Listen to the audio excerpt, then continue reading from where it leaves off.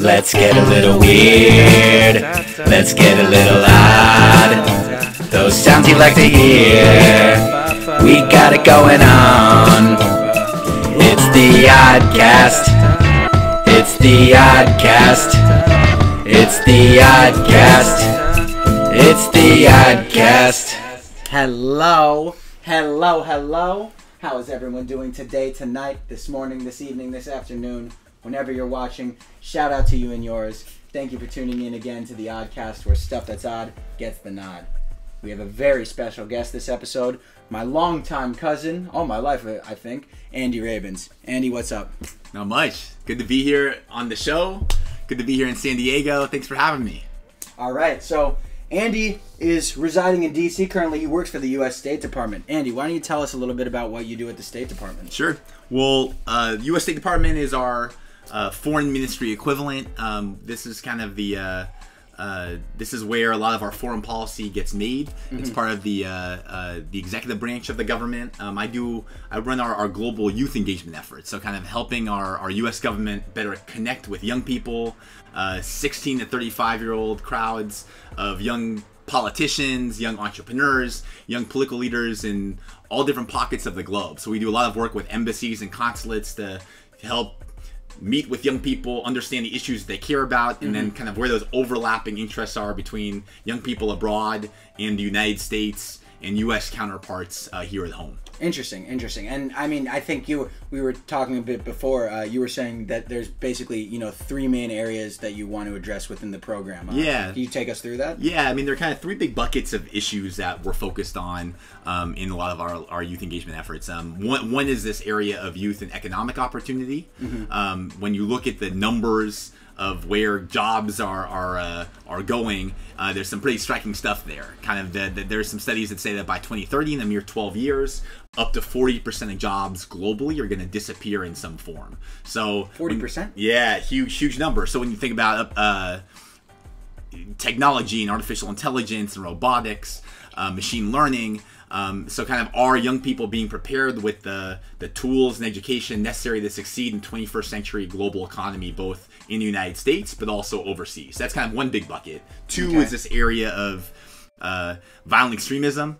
Why is it that young people are feeling drawn in pockets of the world and in pockets of the United States to some extremist organizations, whether it's kind of your ISIL in the Middle East, or if it's your Al-Shabaab or Boko Haram in Iraq, in Africa, or if it's your narco gangs in Latin America and the Caribbean, if it's gangs in the United States or kind of extremist groups. We had the horrible attacks in the Pittsburgh synagogue just a day or two ago. Yeah. We had some hate crimes last week. We had the pipe bombs. I mean, we're at a point right now where I think extremism is unfortunately alive and well, and we got to make sure that young people are moving down a more positive pathway. And then the third big bucket of issues that I think is the most exciting at this particular point in time is this area of youth and political participation.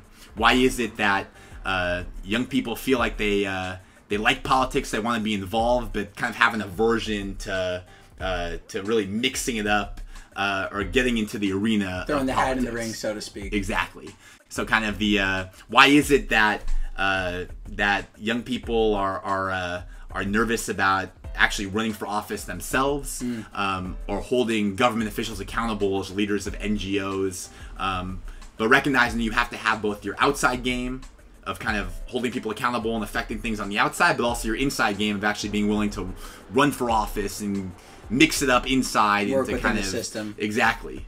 Move things interesting forward from inside the system. And have you, I mean, in that third, just to address that third bucket that you were saying, have you seen, positive feedback overseas in regards to young people getting involved in politics? Because I know that's something that we were discussing that's happening domestically. Yeah, no, I think they're good signs. I think the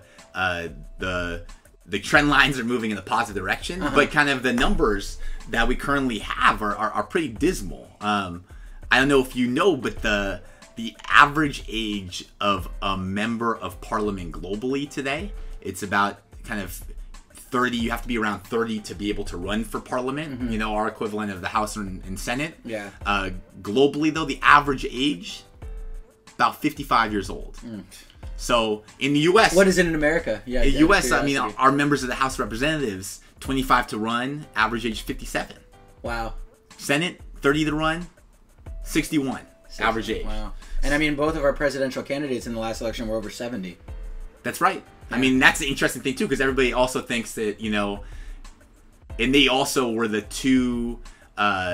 Even Bernie's over 70. Even when you think about the primaries and the kind of 2016 election, the oldest candidates in the race, Bernie and President Trump, ended up mobilizing the youth voice and vote in kind of the in the largest numbers. Even though you had younger candidates, you had Marco Rubio, I think, who was the youngest on the Republican side. You had Martin O'Malley, if you remember, on the Democratic side. Yeah, they weren't able to connect with young people in the same way that I think some of the older candidates were. So it's also important to remember that just because you're young doesn't mean you're going to be able to connect. It's kind of what your vision of the future is. Yeah. And are you going to be a champion for issues that young people really care about? That's interesting. And I mean, that has to be interesting to see overseas, because I mean, I'm sure that I don't even understand half the issues going on in America, but I'm sure there's crazy issues going on overseas that you have to navigate as being part of the Foreign Service when you're kind of looking at people to run for office and to encourage people to run for office. So that must be pretty interesting. Yeah, it's interesting. It's also challenging because you can't. We don't pick winners and losers. We can't kind of, you know.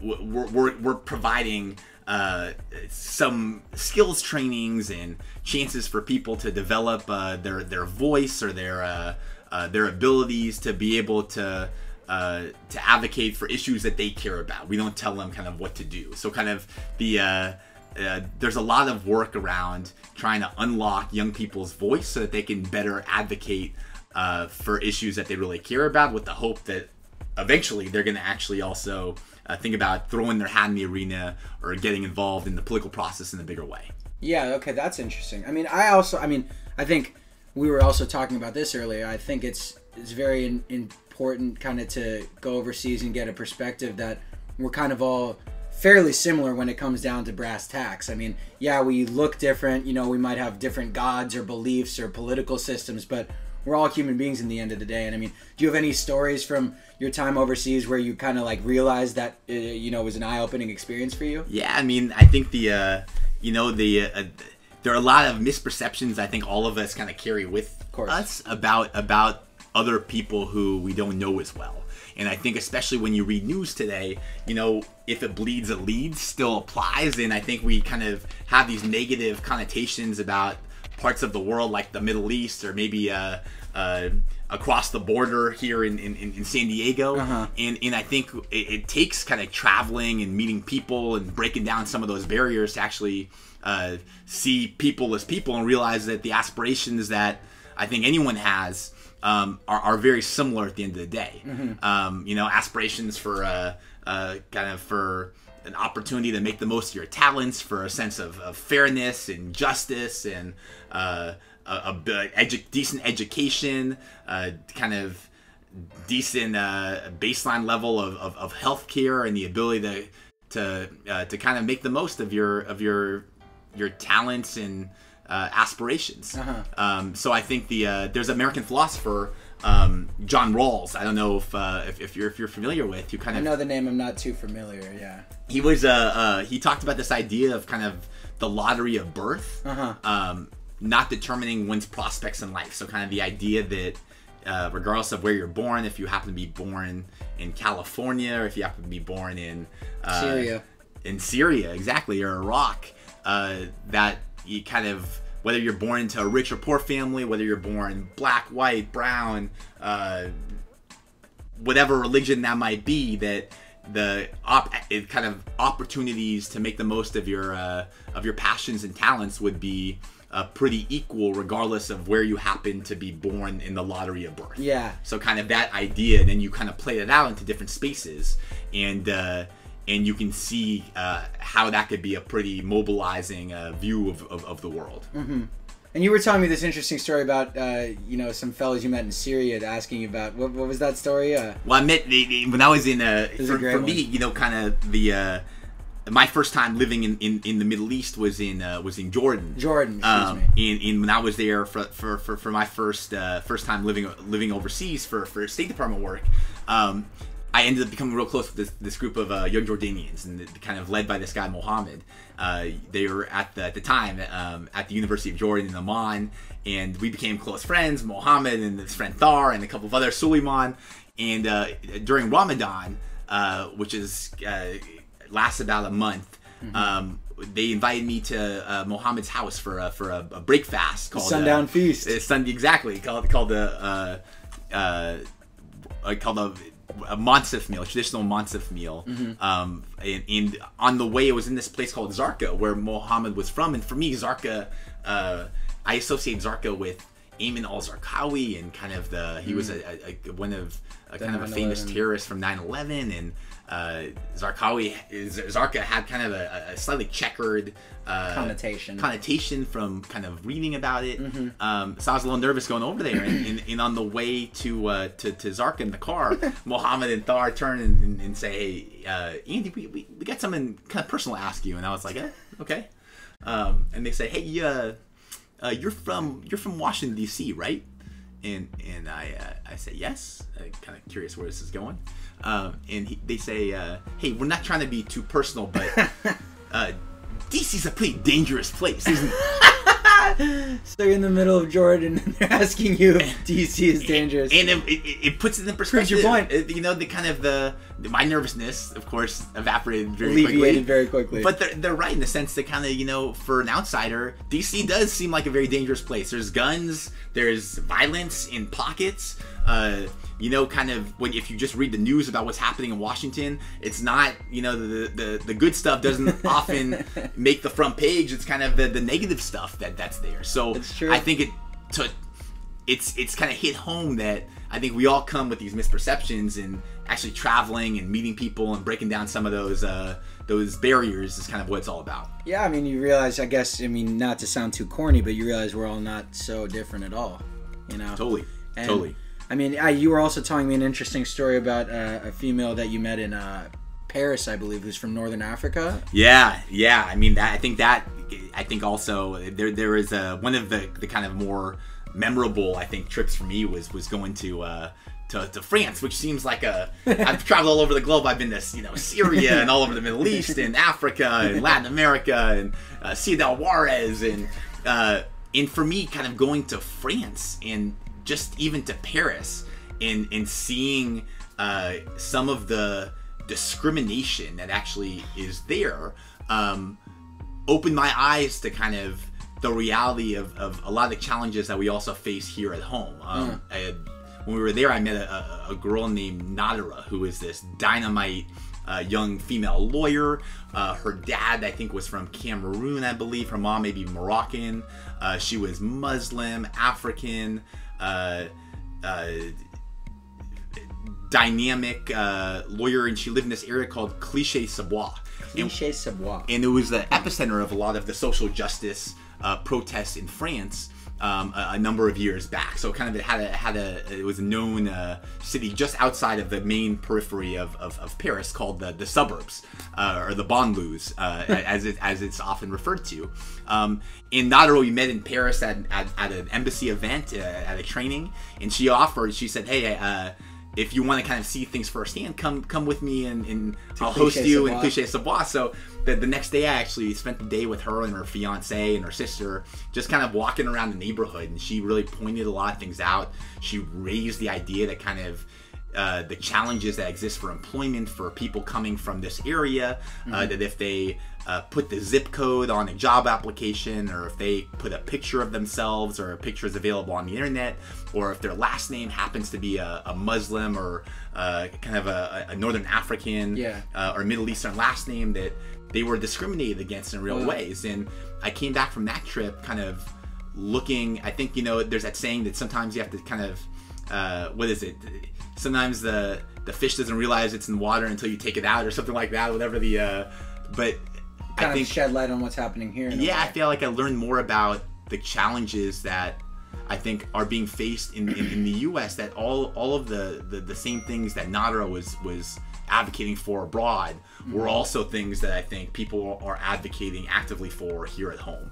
And the fact that kind of the interconnectedness of the fight and the challenges, and even though Nadara, kind of in a different part of the globe is maybe from a very different background, that she's fighting for very similar things of justice and inclusion and equality of opportunity that I think so many Americans and global youth leaders are fighting for around the world. And I think to me that kind of also, to your earlier point, I think made the connection about how we're all interlinked and kind of share similar aspirations about what the future should look like. I definitely think that's something we take for granted every once in a while, is that we all are so similar and we can learn so much from each other and our own experiences. It's pretty cool. Yeah, for sure. And there has to be a ton of that within what you're doing for work. I mean, that has to be pretty darn interesting. Yeah, no, there is. I mean, it's funny too, because when you think about like shared aspirations, but also shared fears. The number one,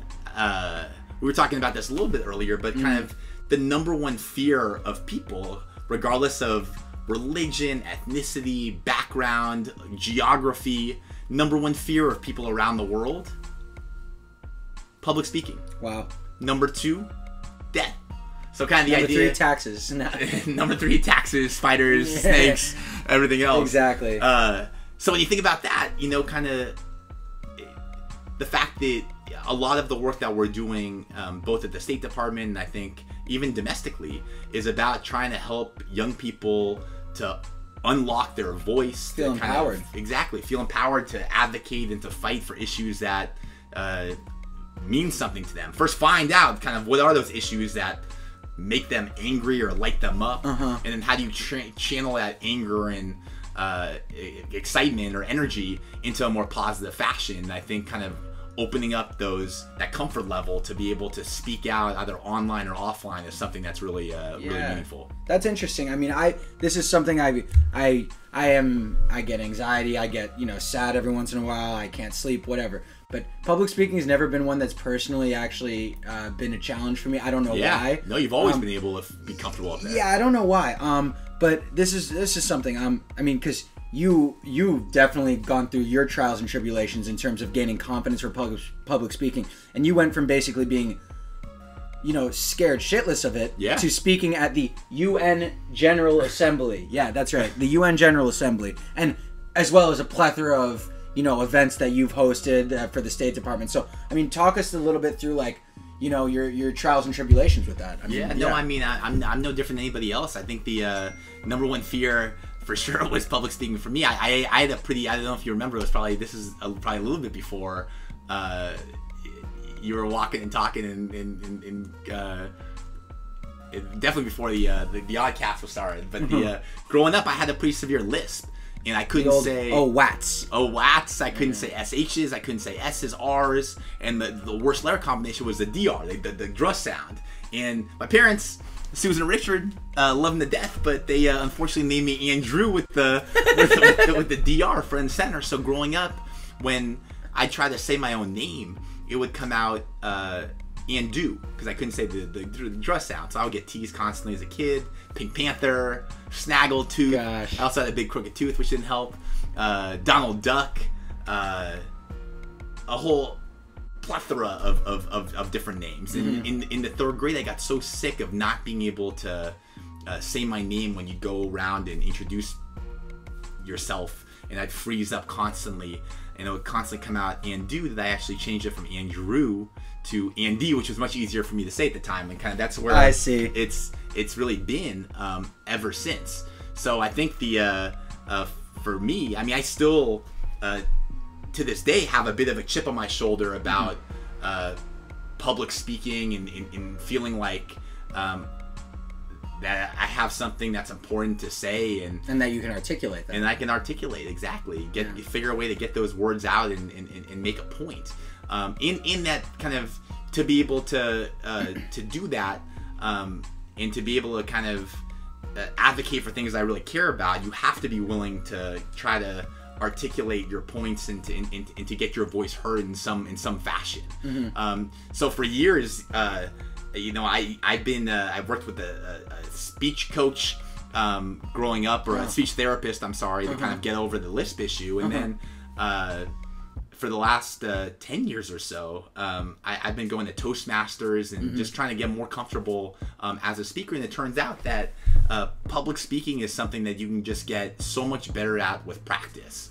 Wow. And even the best speakers, I think, of our day, whether it's President Obama or President Clinton or Tony Blair, even President Trump today, I think has a different style of public speaking, but is incredibly effective. Yep. All of these people, all of these, Kamala Harris here in California, all of these people have all worked with speech coaches and have developed their own voice, their own. Grinded. You have kind of Clinton's famous, and then they kind of add in their own. Let me be clear, Obama had President Obama had his ball and his basketball, and everybody, you have kind of your famous, and you add. I think you add those pieces in. But if you watch President Obama when he ran against Bobby Rush in Chicago for Congress and lost, or if you see President Clinton when he gave the 1980 National Convention speech for the DNC, Democratic National Convention, they were not the same speaker as they are today. Yeah, you told me, didn't Clinton get booed off the stage? He got booed off the stage in 1980. President Obama had a really rough race against Bobby Rush when he tried to primary him in Chicago for his first congressional seat. Yeah. So I think kind of anyone can get much, much better just by practicing, by going to kind of a warm environment. So that's like your advice. That's your advice for people: practice, get into a comfortable environment, and then slowly kind of step out of your comfort zone. Yeah, step by step. Do it in step by step. I've tutored for a long time in Washington D.C. for 5th and 6th graders, and I feel like even tutoring and getting in front of teaching civics, or kind of getting in front of reading to kids or to family or whatever that is, that just kind of helps to just get you more comfortable speaking out and raising your voice and just utilizing it in ways that can be helpful. I'm sure even like for your podcast, I'm sure from kind of watch episode 1 compared to when you watch this one. I mean, I'm not saying I'm amazing now. It's just going to continue to grow and continue to get better. No question. Like interview. This is one of my first interviews. You naturally kind of get a little nervous, but then you get comfortable. You start to learn the questions to ask and kind of how to stick and move. You know? Absolutely. It is what it is. Well, I mean, I want to tie that point in. So as you realized basically you were going to need to public speak, but at what point was it, because you wanted to be basically a professional tennis player from my long-term memory. Yeah. At what point was it, got recruited to play tennis at Harvard, by the way. When was it, that you decided, I'm maybe not going to be a tennis player. I want to go into this international relations game? It's funny, for the tennis piece too. I always looked up to growing up, kind of Jim Courier was one of my favorite players because he had red hair, and we had very different tennis styles. But world number 1. At one point he was, and I remember I'd watch these tennis players win a tournament, and they would give this big speech on center court in front of everybody. And actually, initially, kind of, my biggest fear was that at some point I'd win one of those tournaments, and then I would freeze up and not be able to speak. So kind of, even if you're going to be a professional athlete, being more comfortable with your own voice has resonance. But for me, that's interesting. My first week of freshman year of college, 9/11 happened. I was out there early for tennis practice, and that completely changed my trajectory. Of course. It raised a lot of kind of questions about the larger world we're living in that you didn't probably even think about before, huh? I didn't think much about kind of I grew up in Berkeley, California, and I kind of knew what was going on domestically and a little bit globally, but when 9/11 happened, it just raised so many questions, and also kind of made me realize, I think, my own ignorance about the larger kind of global environment. Yeah, global scope that's out there. Kind of attackers coming from Saudi Arabia, and we immediately went into Afghanistan and kind of Pakistan connections and Southeast Asia and all these other kind of issues, that the idea that kind of insecurity anywhere could affect security everywhere, even at home. Interesting. I ended up, I was initially going to be a psychology major. I decided to take a couple classes in international affairs to try to understand the world a little better, and just got lit up. Caught the bug. and that's all it took. And then ended up majoring in government and international affairs, and came to Capitol Hill for a little bit, and then went to grad school in London, did international relations masters, and I've been fascinated by kind of the larger world ever since. And I think also kind of how do you break down some of these misperceptions? How do you build greater bridges? And how do you find ways of trying to bring people a little bit closer together? Wow, that's interesting. So, I mean, I would say even like not only public speaking, but just being able to, like you say, articulate your point in an effective manner must be an incredibly important tool for you. It's important, but I think, you know, a lot of the work that's done is like helping create a platform or create opportunities for other young people who are doing incredible things and advocating for issues and all different pockets of the world to be able to provide platforms for them to be able to get their voices heard in real ways as well. So I think, you know, that must be difficult in some certain instances. I mean, with social media and such, it's easier now, but I mean, that's still giving people a voice. A voice to the voiceless is a tough task. Yeah, and I think it's more kind of people just don't realize the power of their own voice if they can just unlock that. And all of us, I think, have that.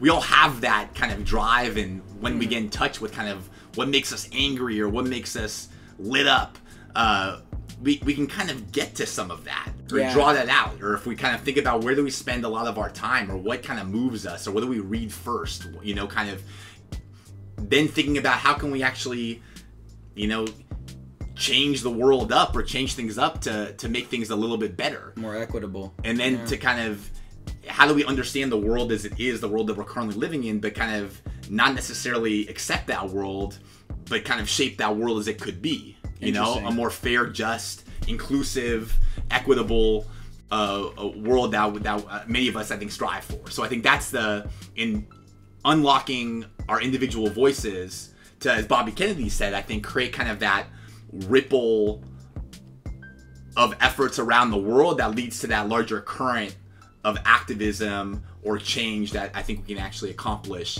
if we're able to connect the dots, connect our voices to create kind of a larger chorus of change that we want to see. Yeah. So let's relate that kind of back to, you know, what's going on here. We got midterm elections coming up in November. You know, House and Senate both up for grabs theoretically. I think, you know, one of the interesting things that we were discussing that relates to, you know, doing youth stuff across the globe for the State Department is we're seeing an influx of youth within the midterm elections, I believe. Yeah, no, I think it's midterm again, November 6th, a week from Tuesday. It's still kind of an interesting thing that the election does take place during the week on a Tuesday. A whole nother issue that I think would be in our podcast, but it's gonna be exciting, and I think one of the really interesting pieces about this cycle of 2018 has been that you're seeing more first-time candidates, more millennial and youthful candidates, more minority candidates, more female candidates on all sides of the political spectrum, running than ever before. So I think there's some really good signs of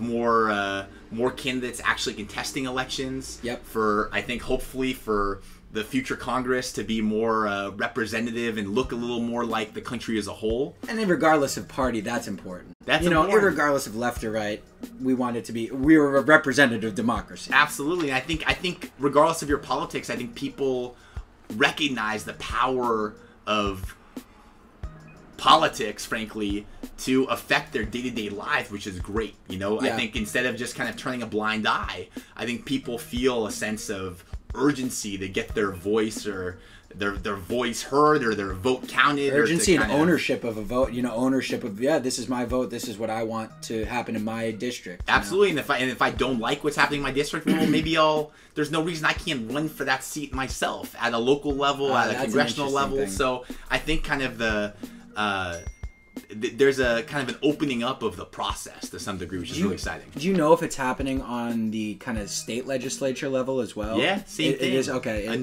Organizations on both sides or all sides, frankly, of the political spectrum. Even there's a kind of a movement to try to get away from the two-party structure and have something that's more kind of more options for people to pick from. Sliding scale almost. Yeah.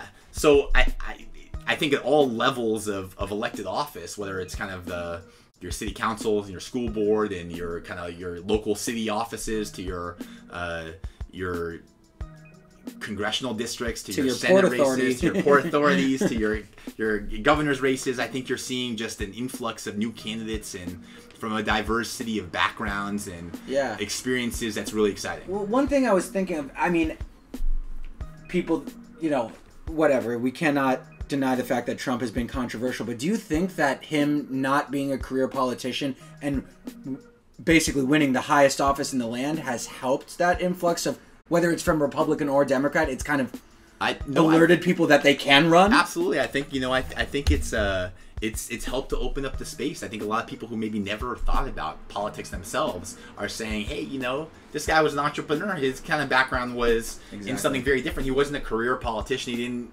get involved in this stuff from... He didn't play by the rules at all. The time he was a young kid. And I think it makes a lot of people look and say, hey, why can't I get involved in this process in some bigger way? So I think that's been a good thing. And inherently, exactly. That, again, irregardless of party, that is a good thing. And, I mean, so many people spend so much time talking about the negatives of Trump. I think that's a positive, that he's really provided kind of an avenue for all kinds of people getting involved in the political process, which is inevitably going to be good. Because I think Americans are lit up in I think energized by politics in a way that we've never seen before, which I think is, there is the kind of the whole period of the Arab Spring where I think we were looking elsewhere for kind of where energy was being mobilized. And I think now with the March for Our Lives, where a group of high school students are leading charges to kind of tell Congress to do better. You're seeing efforts around social justice issues. You're seeing mobilization around women's empowerment, a refusal to stand still, as 19% of our national legislature are female, where the U.S. ranks 97th in the world in terms of... 97th? 97th in terms of female representation in our national legislature. Name one country who's just ahead of us that would be surprising. Name two, Saudi Arabia and Kenya. Are ahead of us? In terms of representation of women within the government? 97th. And I think even last week, the government of Ethiopia just announced that their new cabinet... their new prime minister was elected, and their new cabinet would be half female. Wow. In some of the national security positions, like the defense minister and their minister of peace, kind of a foreign affairs defense position, would both be female as well. So not only kind of, I think there are trends in a positive direction, and hopefully off of the midterms next week, we'll see a larger influx of women in Washington and at the local level, and I think that's going to lead to better politics across the board. Precisely. I mean, because and within the political process, we're going to weed out whoever, whether they're a female or male, whether they're white, black, Hispanic, Asian. We're going to weed out people who are not, who are disingenuous, and we're going to get the cream of the crop. So absolutely. And I think I will say though, I mean, the one thing I do worry about, and I think that is a little bit nerve-wracking, is the fact that I think we are also in an incredibly divisive political moment. That was going to be my next question, is, moving, like, ideally, of course, again, regardless of party, no one wants this divisiveness, this huge gap between the left and right where we can't even sit down at the table and break bread. I mean, let alone negotiate serious political issues, serious policy issues, serious foreign policy issues. Of course, yes, this youth influx moving forward, because generally younger people are going to be more open to a wider range of ideas. What also can we do to make it less divisive? I mean, do you have any thoughts on that? I think that's a great question. It's kind of like $1 million question. It's a loaded one. It is loaded. No, it is a loaded one. But I think I think there's a big fear that division is a really in fear are really powerful motivators to get people revved up and riled up, and I think it can benefit certain politicians and groups politically as well. Yeah, I think the news is playing into that very heavily. The news, when you look at the top ratings on news today, are kind of it's your Rachel Maddow's and your Sean Hannity's, and there's they're both incredibly effective communicators, but I think they are pushing their viewers to one side or another, and there's not a lot of kind of a fair perception or a fair kind of discourse of kind of what's happening. There's maybe a little bit of demonizing the other person. Exactly, with Hannity and Maddow, just as two examples on opposite ends of the spectrum. I feel like the people who watch Hannity and Maddow, no disrespect to them, they already know what they believe in, and they're just watching it almost to verify. No, I think there's a big problem. I mean, I think social media also, Facebook and other platforms are you can just spoon feed yourself. We're talking in echo chambers, and I think we're built to kind of move towards people or to accept beliefs that kind of work with our own way of thinking. Well, like you said, echo our own. I mean, exactly. Yeah. And I think we have to find ways of we know, I think, even from earlier discussions, but we know that there's a lot more common ground that people are willing to let on. Yeah. And that a lot of the issues, many of us have shared aspirations, regardless if you happen to vote Republican or Democrat or independent or whatever that might be. And everyone wants good quality of life, good health care, and opportunities for their kids. Absolutely. A sense of fairness, justice, inclusivity of some sort, equality, kind of. Again, back to that John Rawls quote, kind of lottery of birth not determining your prospects in life. Yeah. And I think at the end of the day, I think the majority of politicians also almost all politicians want the United States to succeed and for us to be a kind of a powerful but also a equitable, but also a useful player in terms of making the world a little more peaceful and secure and economically prosperous. Mm-hmm. And I think, finding kind of some of those common values and deciding to fight each other during elections are fine, but then once the election ends, coming back together and trying to push the country forward, and then at least giving some time before the next election hits, when we can fight again, decide if we want to take things in a new direction or continue down a current path. Yeah. But I think today there's too much of election day ends, and then already we're thinking about the next cycle, and we're thinking about how do we make sure that the other party fails. How do we score points? And exactly, small political point scoring versus kind of putting the country first and putting kind of our collective security and prosperity ahead of political partisanship. Yeah, no, I think you made a really interesting distinction there in that once the election cycle is over, you're all one body. You're literally, you're one unit. Absolutely. I mean, I think very few people actually in this day and age really realize that fully. I mean, it's so divisive that we just think that it's red and blue just kind of coming together and not really coming to any agreement, but that's what it theoretically should be. Absolutely. I mean, it's interesting. We're here in San Diego, obviously, and we're next to Camp Pendleton, where kind of the Marines are, and Coronado, where some of the Navy is working out of. Yep. And you think about kind of the military, and those folks are putting their lives on the line, regardless of politics. Exactly. Kind of putting the country first. Yeah. And I've been 10 years now. I just hit my 10-year mark last week or 2 weeks ago at the State Department. Thank you. There's no watches or big gifts, unfortunately, but I've worked now for 3 presidents, 5 secretaries of state, and I've gotten to see a lot of people, colleagues who kind of are truly committed to trying to change the world in a positive fashion. They're willing to they have their political opinions, but then once the election, once the people decide kind of who they want to have in office, it's on to compromise and working. They're going to find a way. Exactly. If work your tail off, put your head down, and try to do the best you can to push the country forward until you then a next election comes up and you can advocate to your heart's content to try to decide if you want to continue down that path or move somewhere else. That's a good point. At any point, you always have the option if things get too bad to quit and to resign. So absolutely. I think the $1 million question in today's politics is how can we bridge and refine and refocus some of that bipartisan spirit, and bring people it's not just a global thing. It's kind of looking domestically at how do we actually bridge some of those gaps and bring people a little closer together. Absolutely. I mean, well, because this is the one thing we were discussing earlier too, is this is the first time since the Civil War that the most left-leaning conservative and the most right-leaning liberal have not crossed over on any issues. Yeah, some of the votes. That's crazy. Yeah, it stinks. It's I think that's something that, again, irregardless of party, we can all agree on that.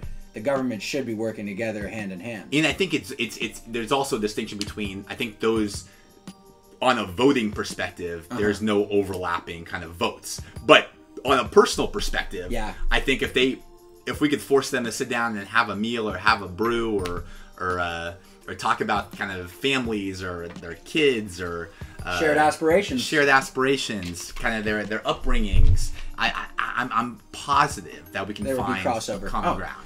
Not even a doubt. I mean, again, like we were saying when we were talking about what you do overseas, everyone has the same. No one wants to be hungry. No one wants to Absolutely. No one wants to think that if they have a goal that they can't achieve it if they set out to do it, in a proper way. Absolutely. And I'll say that as someone who has spent a lot of time trying to bring young Israelis and Palestinians together, or young Saudi Arabian youth and Iranian youth, or kind of groups whose governments might not even talk to each other. Yeah. And seeing that after a very short time period, they're gonna kind of take off the armor and be able to connect on a personal level. Why we're not able to do that in our own backyard just because of an R or a D by your name, or because of red or blue, it just doesn't quite make sense. So I think it's tribal. It's interesting. It's the tribal nature of the people buy into the tribalness of it. Yeah. And we need to get away from tribalness, kind of moving into our own corners, defining ourselves by, kind of our tribe first rather than country first. Yeah. I think there's a lot of opportunity, to try to bridge those gaps. And I think the $1 million question is going to be, can this new group of legislators that are going to start after the midterms be effective in local and national, can they be effective in trying to bridge some of those divides, or are we going to need more help to kind of make that happen? And I think as non-elected officials, I think we all have a role to play in terms of trying to walk the walk and live. No doubt. Hear other people's perspectives and opinions. No doubt. Try to get out of our echo chambers. Be willing to talk about politics at the dinner table, especially with relatives who may have different views than your own. So I think there's a lot that can be done right away. Absolutely. Well, hey, I hope nothing but the best moving forward, as I'm sure everyone does. So, you were telling me this crazy story about some technology going on in Sweden. Why don't you give us a brief rundown of that? Because this sounds like an absolute trip. Yeah, no, I should have double checked what the companies were called. I was reading this couple articles here a few days ago about this. It's a brand new. It's a chip that in Sweden it's become really, really popular. That it's kind of like a prick, and they put a microchip in your either your thumb or your pinky. I have the Business Insider article about it. About 3,000 Swedish people have inserted a microchip into their bodies to make daily lives easier, is the headline. And it's got all your passcodes, your computer passcodes. When you think about kind of all the different codes and fobs and locks and keys that you need in today's world, instead of having kind of a gigantic, keychain with everything and constantly losing or forgetting where your password's held, it's a one-stop shop that you can kind of always have, that supposedly is even more secure because it's going to be on you. But what about this? This is the issue that a lot of people have been bringing to rise with this. What happens when people learn how to hack those? That's gonna be biohacking. That's a fair question. That's gonna be you're gonna be twitching because someone in Detroit living in their mom's basement hacked your finger. No, it is nerve wracking. Yeah, you may. I think kind of we're moving in that direction. I think it reaffirms that we really are moving kind of towards this tech being. I think the phone is already, to some people, kind of an extension of their hand. Of course. And I think now you really do have tech kind of embedded into your body in real ways. So I think it's pretty wild to see where this is going. I'm waiting actually for the new kind of glasses to come out that would be able to ID people in a room, so you can have a little bio blurb, kind of like your... And you were saying these are going to be like contact lenses. They're not even going to be those goofy Google glasses. No, I think they're already working on some of that stuff where, you throw on a pair of contact type things and you're kind of Minority Report style able to look at people and see kind of a profile of what they're... and I think there's some really... interesting things that could come of that, but also some really scary things in terms of if we can't kind of break down some of these misperceptions about each other.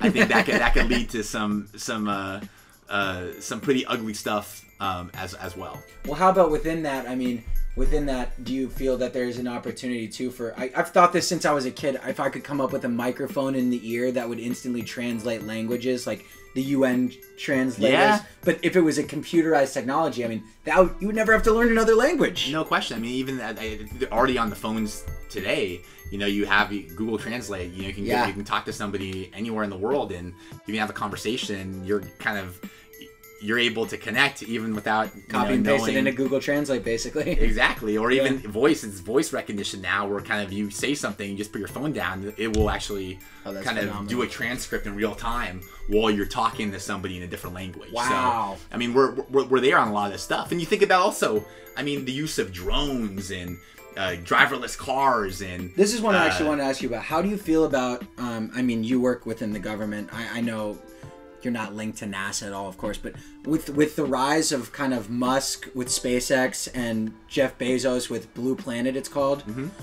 I mean, because we're on technology. Mm-hmm. I mean, how do you see the future of like private-public partnerships within the space, not space race anymore, but within our galactic future? I guess. No, I think there's some really interesting stuff. I mean, I think the ideas for a space force and what that means, and kind of I think kind of a scaling up of efforts to explore what else is out there outside of the Earth, to kind of the private sector taking a leading role to try to identify other planets. And also I think they have, in some cases too, I think kind of are looking for new resources and other opportunities in addition to just being able to travel. But I think it also shows, I think, people's willingness to embrace a larger world that we're living in. Yeah. And I think that's kind of a positive thing. I think there's an interesting statistic about the number of Americans who have a passport today, and it's still far below. I think it's kind of around 30% or so. Really? Which is an all-time high. And the idea that kind of... I've had a passport my whole life. I mean, that's just... that's how I've grown up. That's not the norm. That's the abnormal...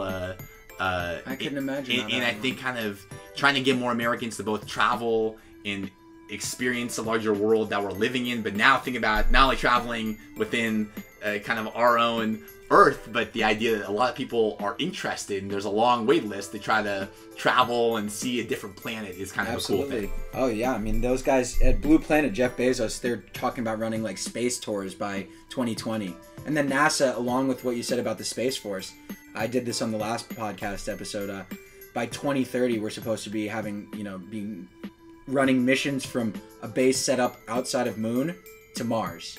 So 2020, 2030 is going to be pretty insane in terms of space exploration moving forward. Yeah. So, I mean, I think all this comes back, though. I mean, like you were saying, it's just like the human brain is just phenomenal in terms of our capacity to, like, kind of keep looking to what's next, even though we're we're sitting here in freaking a nice computer chair at a lazy boy, we're comfortable, but we're always pushing to the next limit, and that's really awesome. Absolutely. And I think that's what most of us, too, kind of want, that sense of purpose and kind of that sense of making progress, or kind of making the world a little bit better or closer, or kind leaving of some sort of it. footprint that you've been here and contributed. Absolutely. I mean, to, like, again, make the world a better place for your kids is the corny line of it, but stuff is corny and cliche for a reason, because it's true. Totally. I mean, I think about like which it's also kind of corny and cliche, but kind of the two models of kind of understanding the world as it is, and kind of how things work, how government works, how private sector works, how kind of the system is currently set up, the lack of opportunity for some groups maybe within that, and then kind of seeing the world as it could be, not just as it is, but the world as it could be, and then bridge that, and trying to bridge that, understanding the world as it is, so that you can create the change and pull the necessary bureaucratic levers if need be to be able to get to that world as it could be. Well, I mean, that's why people study history in school still, because you learn the mistakes of your past to not recreate them in the future. Exactly. There's a 5% voting threshold in Germany for a reason, folks. Because the Weimar Party was able to take party. Exactly. So anyway, that's look, all positivity. Let's round it off with sports. Let's talk sports real quick. Okay. So we inevitably are going to talk World Series. It has been phenomenal. 3-1. Boston Red Sox are ahead of the Los Angeles Dodgers right now. The Boston Red Sox outfield is nasty. I know. Do you see? There's a picture of Benintendi, I think, making this incredible catch that people were I think in Boston were advocating for that to be a new MLB logo. He's gonna be on. Dude, that kid is a stud. Mookie Betts, Xander Bogaerts, JD Martinez. That guy Pierce last night had himself a game. But an 18-inning World Series game. Good. Come on, that's history. People were complaining, "Oh, baseball's too long." You just got to watch history, folks. Yeah. Do you see the Red Sox taking it home? I think the Red Sox are going to win this. You think they win tonight? I think they're going to win tonight. I think they've got momentum on their side. I was in Boston actually when they broke the curse when Big Papi and was it 2004? Was it? I think it was 2000. Was it 2004? 2004 or 5? Yeah, 2004. I think it was. 2004, 2005. That was Dave Roberts, the coach of the Dodgers, was on that team. I heard that. That's crazy. I didn't realize he was. Dave Roberts was the guy who scored the run against the Yankees when they were down 3-0 and they came back. In dramatic fashion too. Of course, Yeah. the Boston Yankee, Boston New York rivalry. But I think tonight's gonna be pretty good, and I think it's nice to see kind of Boston back in the mix. It's nice to see the Dodgers, who I grew up despising the Dodgers because I was a big Oakland A's fan, and they were our rival, Kirk Gibson. the Kirk Gibson, Oral Hershiser years. Man, but it's good to see kind of some of these kind historic rivalries rekindled. Reemerge. Yeah, of course. I think it's fun too. Look, I think Machado's a dirty player, but I think it's fun seeing him get booed. I think it's fun that he doesn't care. I think it's fun that Yasiel Puig does these dances when he gets a freaking single. A lot of people complain about it, but it's fun. It's like new school baseball in a way. I will say the one thing I was a little disappointed about last night though was that there are a lot of characters on both teams. Oh yeah. But I will say that nobody made any comments, no color commentating. I know what you're about gonna say. The two gigantic red beards who were facing off against each other. He's talking about Boston's closer Clay Kimbrell against Los Angeles' third baseman Justin Turner. Yeah, no, there was nothing. Nobody made any comments about it. It was the battle of the Redbeards. The battle of the beards. There's no way that someone.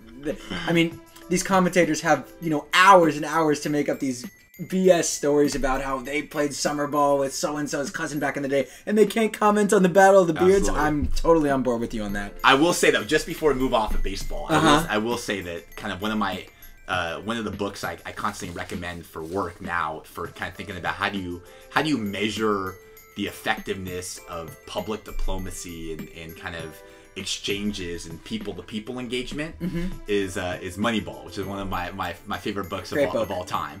Michael Lewis, and kind of the idea of when you think about baseball and kind of what actually makes a player worth a huge price tag, and kind of how do you measure someone's success? Well, you have batting average and you have kind of base percentage, slugging percentage, exactly, wins above replacement. But there's a whole lot of other data you can start crunching, which people have started to do, and Moneyball kind of ushered in, Billy Beane ushered in this whole new... Well, he ushered that in not only in baseball. There's interviews with Mark Cuban about how the Mavs pulled off that insane win against LeBron James and Dwayne Wade in the Heat when they were down 2-0. Analytics. Completely analytics. He said they switched from zone to man-to-man in certain situations when LeBron was on a certain quadrant of the floor. It is... you're totally right. Billy Beane ushered in a complete era of analytics within sports.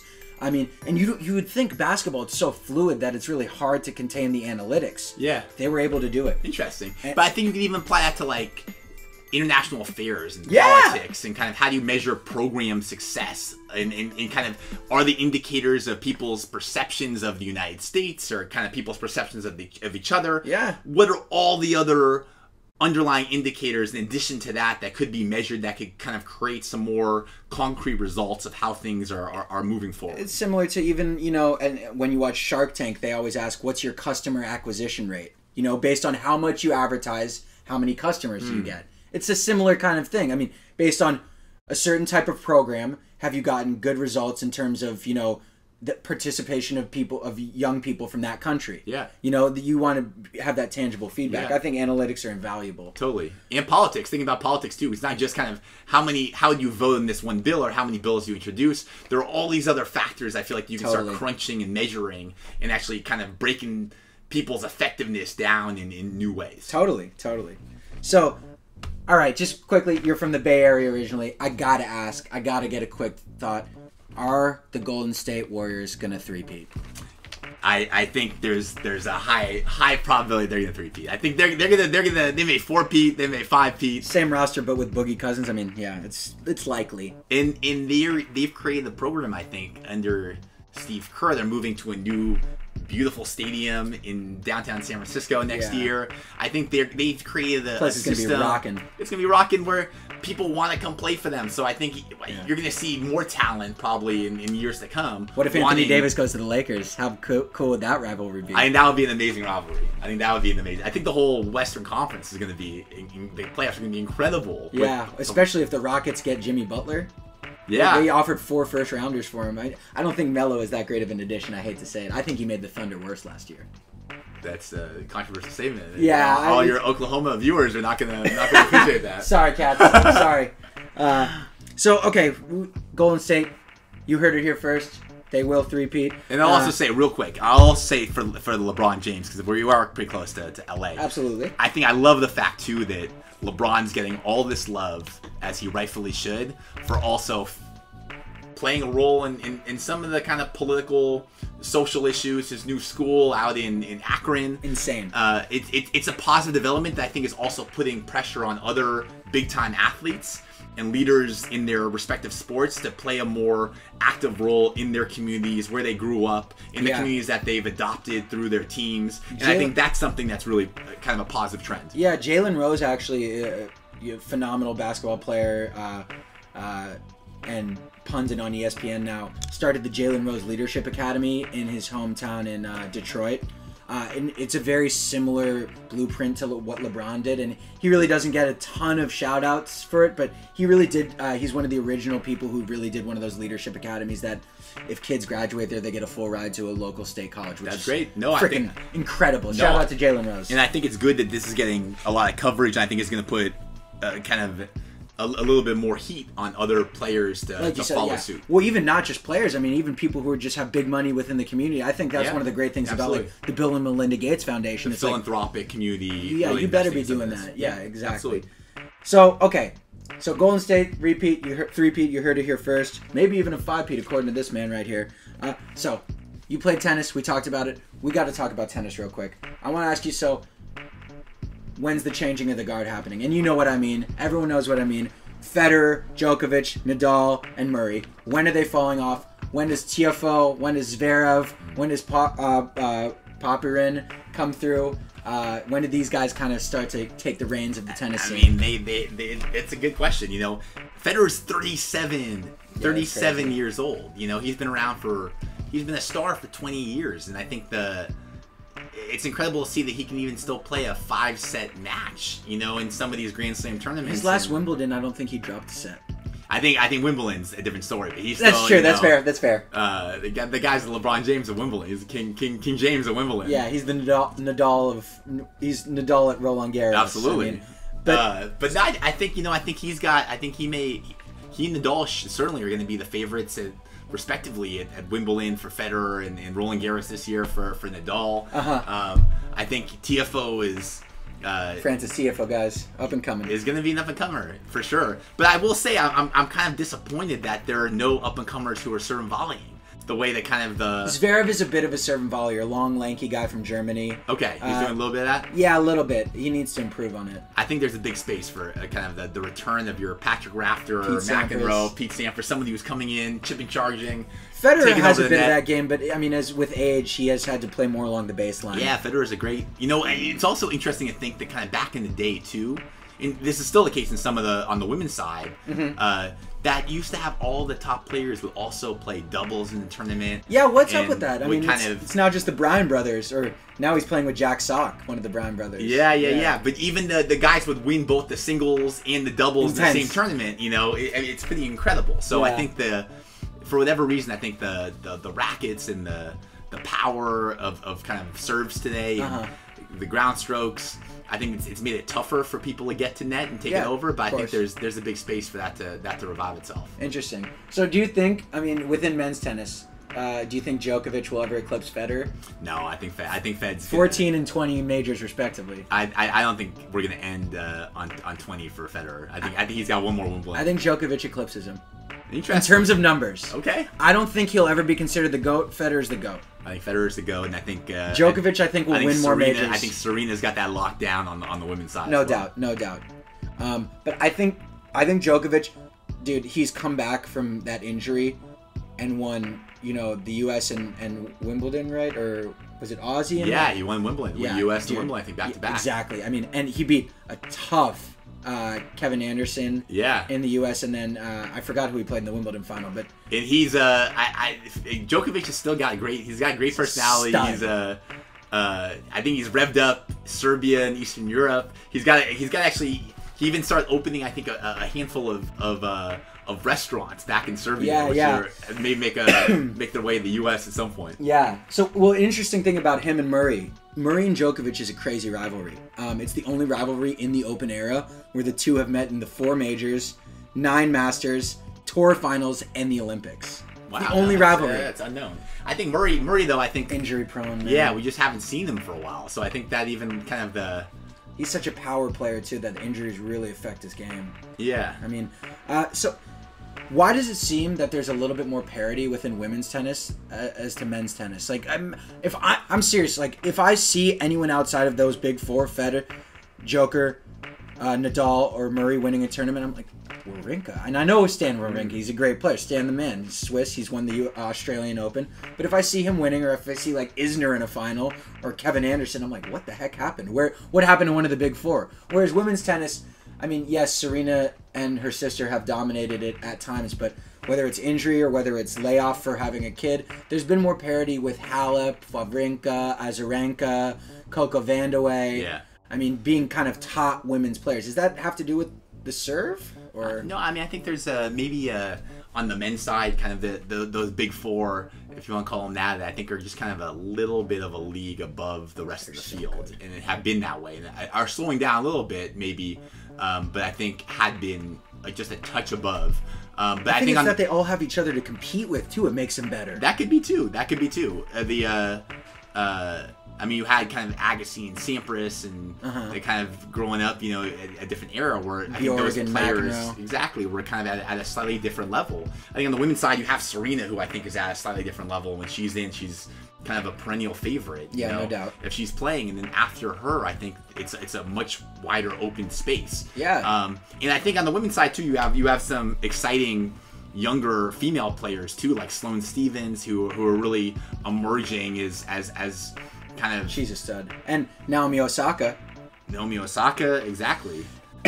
So I think there's going to be there's some good personalities as well on the women's side, and I think it's going to be I think Serena's got at least a couple more left, but it'll be really interesting to see who kind of steps into that space. Yeah, absolutely. Down the road. Just to finish it off with tennis, I do want to give full credit to Naomi Osaka, because I thought Serena's behavior in that final was not very appropriate, and you know the commentators kind of made a meal out of it, and Naomi Osaka got booed when she won the trophy. She had to put her visor out in front of her head.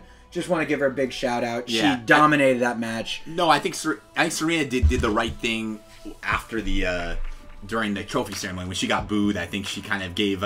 She did, yeah. I think she put her arm around Osaka, and I think it kind of carried herself with her, recognized that. Yeah. You know, kind of that she deserved exactly, and Osaka deserved kind of some real credit for not only winning the U.S. Open, but I think she also She's won the 21. Indian Wells Yeah. tournament and kind of cleaned the field. Yeah, she's a stud. A few weeks beforehand, so I think she's really emerged as a legit player. And as a former tennis player yourself and myself, that chair umpire did not do anything wrong. He was within the rules to punish Serena the way he did. I think I think he was within the rules to give those warnings and to make those calls. But I think that the challenge was that I think it's probably accurate that there is some of the same standards in terms of warnings are not applied to the. I mean, you can look at McEnroe clips. It's fair. That's fair. But so I think that was. I think it's unfortunate that is what the narrative was after kind of a really well played, well won tournament. oh yeah, she for Osaka. handily won the first set, and she was up 4-3 before any of that happened in the second set, and she broke serve in the second set.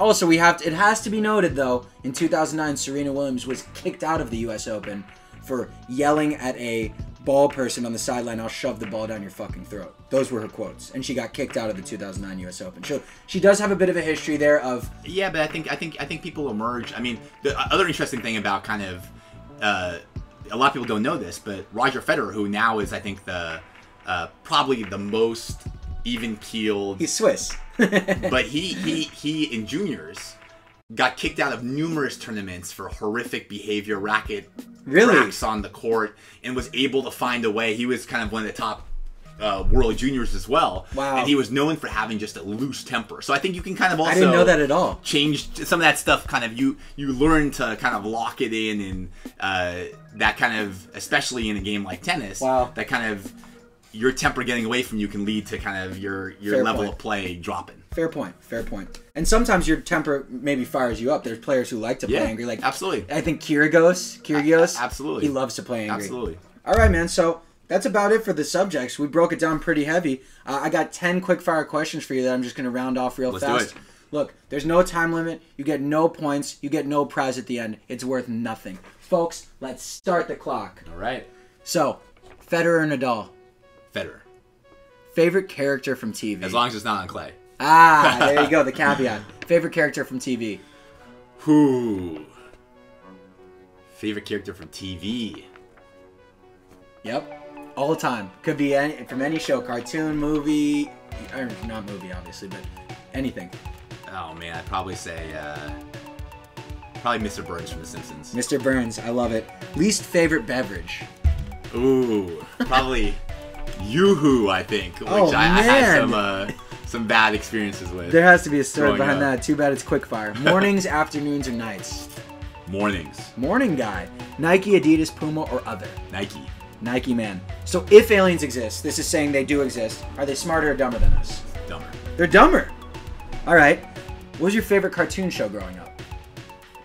Definitely Looney Tunes, and probably that big purple monster. I forget that guy's name. I don't remember. We'll have to look that up for you folks. All right. What's your least favorite type of music? Hard charging EDM. Yeah, exactly. So if you're stranded on a tropical island, right? You're stranded on a tropical island. You have one restaurant to get all you can eat food from. What restaurant are you picking? Oh man. That's a tough I'd one. probably pick one of the fabulous Bay Area dim sum restaurants. Uh-huh. Maybe Yang Sing Yang Sing. and their shrimp dumplings. I think it's just a huge plate of large jumbo shrimp dumplings. Just the Ebby filet on deck. All right. So, final one, Mel Brooks or Larry David? Mel Brooks, but Mel also Brooks. with a shout out to Three Amigos, Hot Shots, Naked Gun, and some of the other comedic greats. Absolutely. And I got one bonus question for him. Rank the 4 majors in tennis in terms of importance. So however you want to start, least or most important. What do you want Let's to start least. So starting with the least important. I think we can all agree least is probably. I'm sorry for No the disrespect. Australian viewers, but I think the Australian Open is probably the least. I would have to say that's objectively is Melbourne, I think, is supposed to be a beautiful city, but amazing. I I've think been there. I don't think the tournament is quite comes. Just relative to the other ones. Second least, I think I'd have to give it to Roland Garros. Yeah. I think at least for kind of an American watching, we have a little bit more trouble watching on clay. Of course. I think I have been to Roland Garros. The atmosphere is great, but it's not quite the U.S. Open or whatever. It's not Arthur Ashe under the lights. 3 would have to be, or the runner-up I think would have to be the U.S. Open. Yep. I think they do. It's an amazing experience. They have the famous drink, the honey deuce. What's the honey deuce? What's the honey deuce? The drink with they cap it off with 2 kind of scoops of honeydew melon. No. That look like the kind of like 2 tennis balls. It's pretty. That's the amazing. It's their strawberries and cream. It rivals. That's their Pim's Cup, I think. That's their Pim's Cup, I should say. Yeah. And then, well, that inevitably leads to our top. And top hands down, Wimbledon. I think it's the mystique of it. The mystique, the environment. People get dressed up. Strawberries and cream, Pim's Cup, the gold trophy. The grass, the royal family watching, the royal family. Even though we don't really, we're still not too big on royalty in this country. You exactly. know? We did have a revolution with because of no taxation without representation. Exactly. But it's an incredible tournament. Now, I also will say that when you think about kind of center court only being an intimate environment of about 10,000, 11,000 seats versus Arthur Ashe being about 45,000. I mean, every seat's a good seat. Every seat's a good seat. Yeah. So. And it's only an hour away from London, which is, fabulous. Good point. Yeah, well, there it is. Guys, thank you so much for tuning into the OddCast. Again, shout outs to you and yours. Whenever you're watching, thank you so much for taking the time and tuning in to the OddCast where stuff that's odd gets the nod. You've heard it here first from my main man, Andy Rabens. MT, thank you for having me, man. And to the viewers, thank you guys for watching. And I'm excited to see what where the OddCast goes. And he will be back, my friends. So, thanks for tuning in. Andy. Awesome, thanks. Appreciate you, man. Let's get a little weird. Let's get a little odd. Those sounds you like to hear. We got it going on. It's the OddCast. It's the OddCast. It's the OddCast. It's the OddCast.